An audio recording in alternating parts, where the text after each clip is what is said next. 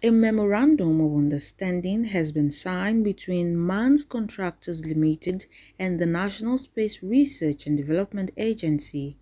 The MOU, which was signed in Abuja, is aimed at providing housing accommodation for staff of NSRDA as well as bringing about human capital development.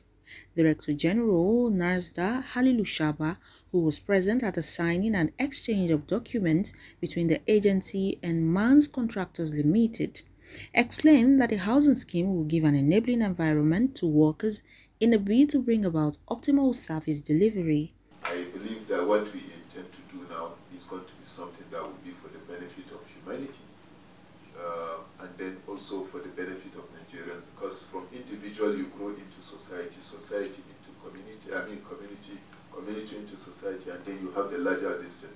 So it is these small efforts that build up into a society that is a civilized society.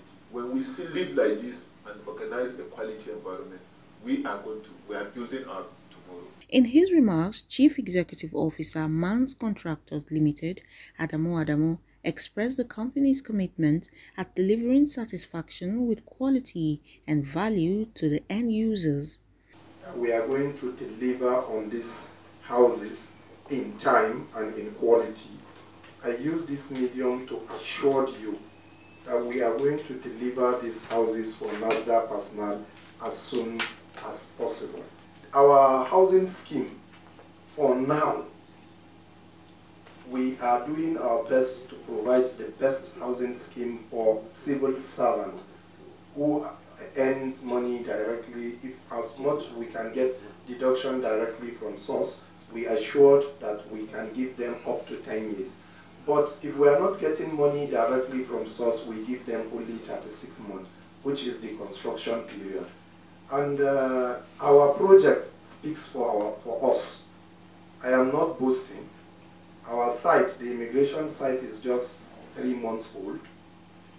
But I believe if you visit the site, you will be able to see more. The housing accommodation, which is similar to that of the Nigeria Immigration Service, offers subscribers the privilege of payment spread to the company for 10 years. From the first month of payment and within a period of 36 months, those who have keyed into the housing scheme, which is located at Kiami Airport Road, Abuja, will be allowed access to their property. Oluwatobi Enito, Viable TV.